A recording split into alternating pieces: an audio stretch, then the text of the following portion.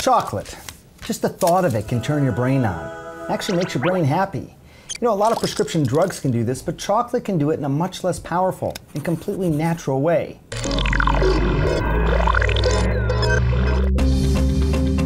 Chocolate contains this chemical that gives us joy.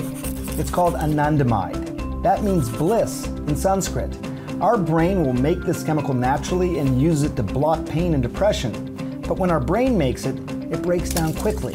The effects don't last as long. And another reason we love chocolate is that it releases a peptide that regulates cravings.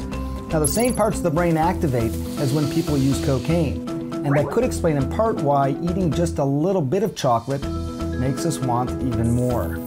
Caffeine and theobromine, those are two stimulants in chocolate, but they're only there in small amounts. So don't eat chocolate to try and keep yourself awake. You would definitely overdose before you got anywhere close to the effect of a cup of coffee. Phenylethylamine, that's another natural brain stimulant in chocolate, but it's better known as the love drug. It's one of the neurotransmitters the brain releases when we're in love. Get the best chocolate blast by choosing dark chocolate with few additives.